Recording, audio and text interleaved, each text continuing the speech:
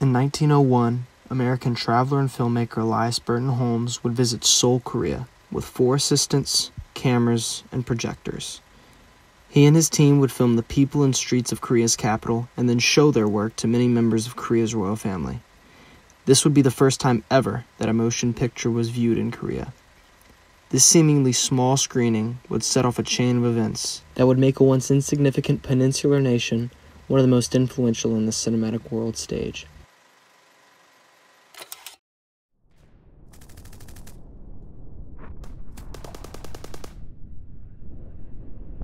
By the 1950s, the Korean people had experienced great agony and pain throughout the first half of the 20th century. Even going past the Korean War, Korea was occupied by Japan. Prior to that, in like the early 20th century, before then, it wasn't a very developed country. They experienced a lot of poverty. And then during the Korean War itself, there was a lot of political unrest and economic and political instability.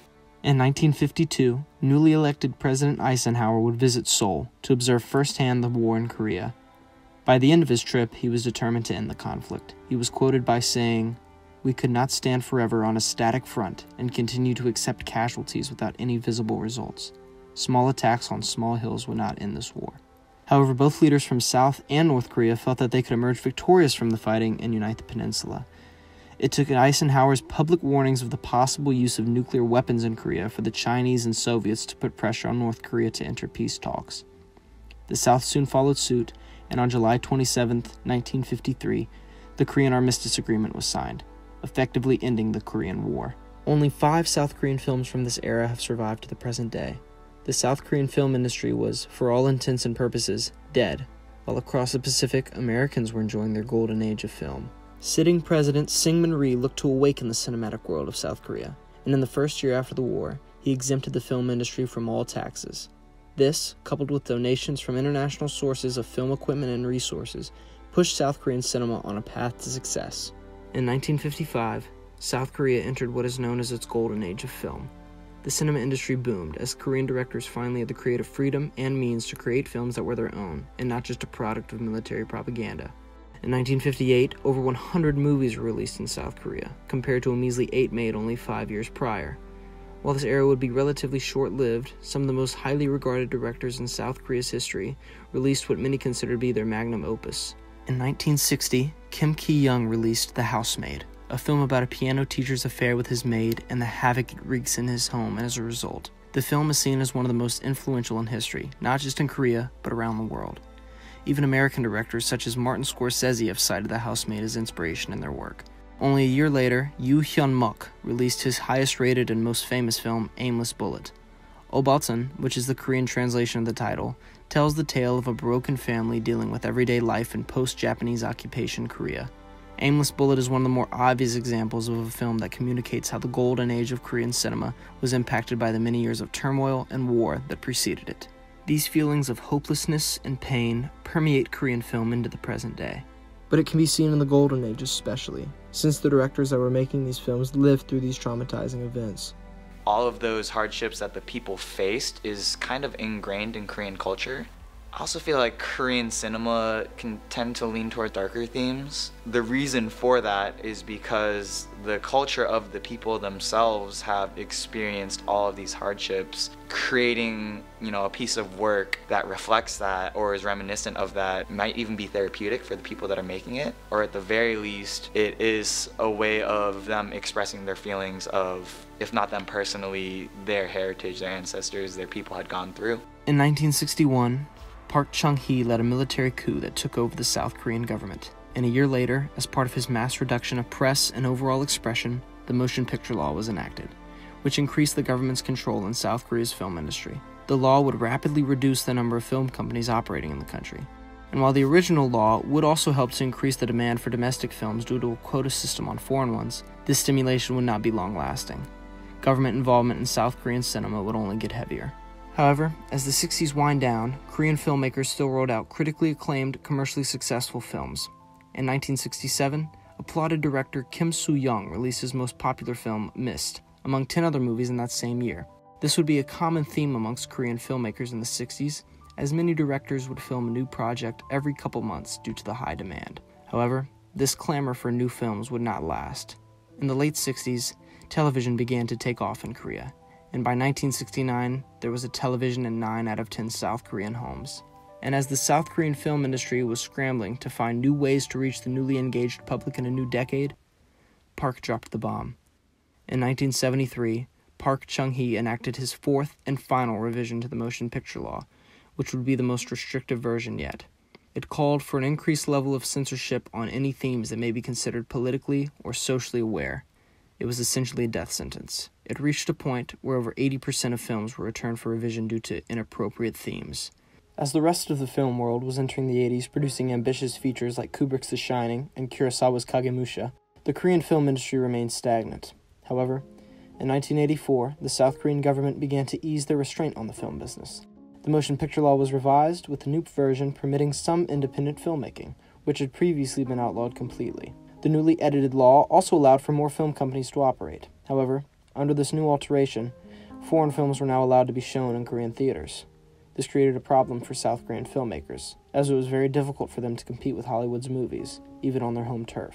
In 1993, this issue reached an all-time high, as Korean films managed to make up only 16% of the annual theater attendance. And while at the time, it seemed as if the permitted showing of foreign cinema to Korean audiences had killed the domestic film business, it turned out to do exactly the opposite.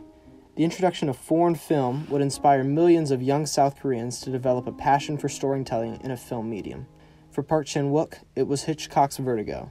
For Kim Ji-woon, it was the films of Indian director Satyajit Ray. These young, impressionable kids would, for the first time, watch films that challenged their immature perspective not only on movies, but on life.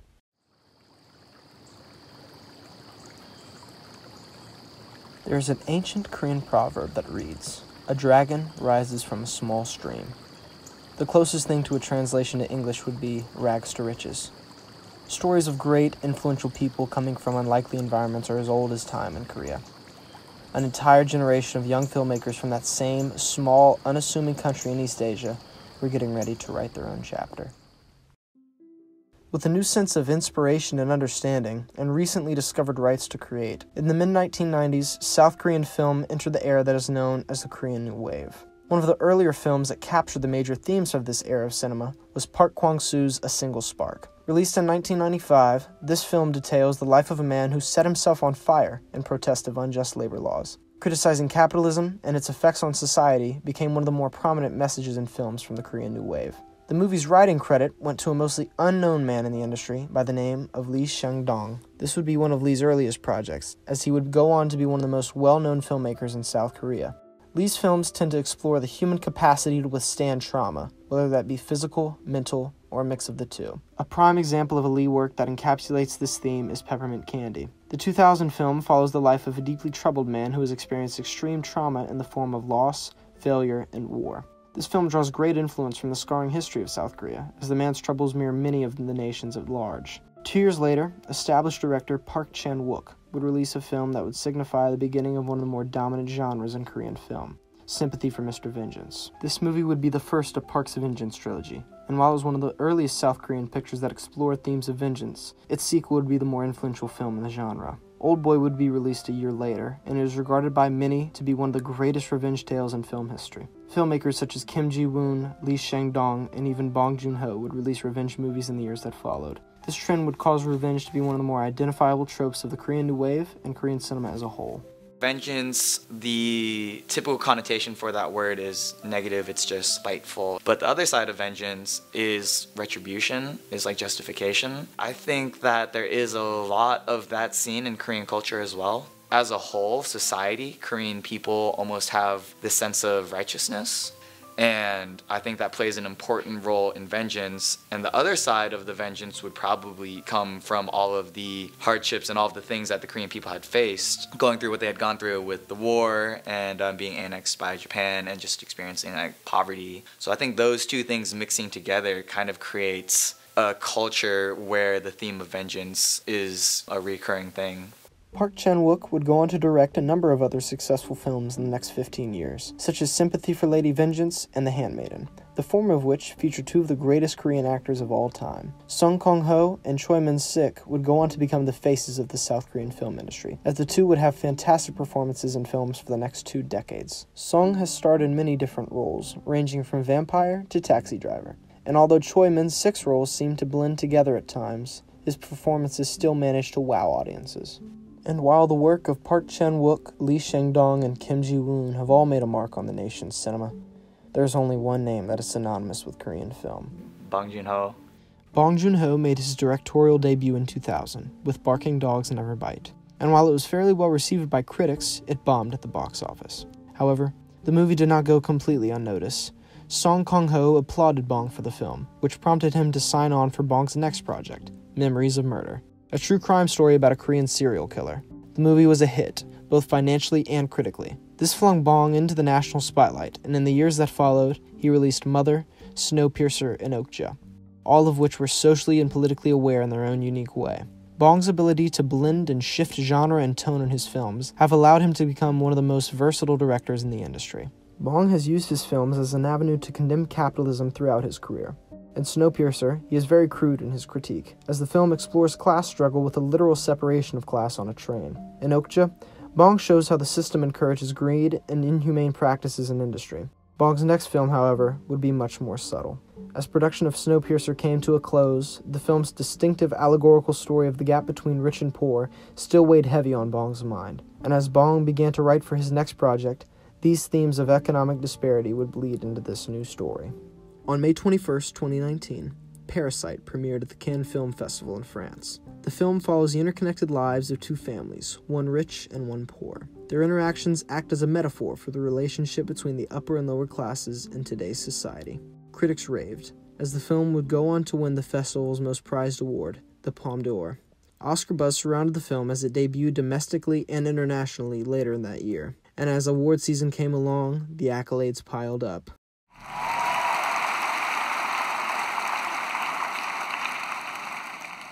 And the Oscar goes to Parasite. Parasite became the first non-English film in history to win the Academy Award for Best Picture, and it would go on to tally prizes at both the Golden Globes and the British Film Awards. The attention these awards garnered allowed for the movie to act as an introduction to Korean cinema for many across the world. It opened the door for millions to finally overcome the daunting obstacle of subtitles and become engrossed in a whole new world of film.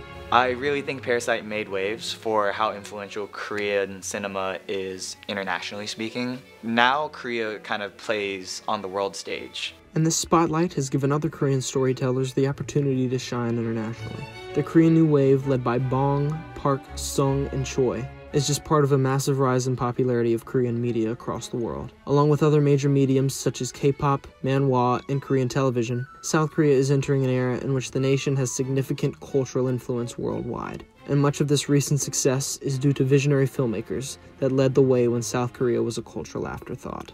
And with the foundation laid, the future of South Korea's film industry is bright. Korean cinema has definitely left an impression on the world, but I believe that it's only going to continue to grow and really just make more and more of a difference on an international setting. 30 years ago, South Korea's film industry was non-existent. Koreans didn't even watch Korean movies. And thanks to the work of Bong, Park, Lee, Sung, Choi, and countless others, the films from that same small, insignificant country are some of the most respected works released year in and year out. The stream that birthed dragons has since grown deeper and wider, as its waters have overflown the banks of those who never saw it coming.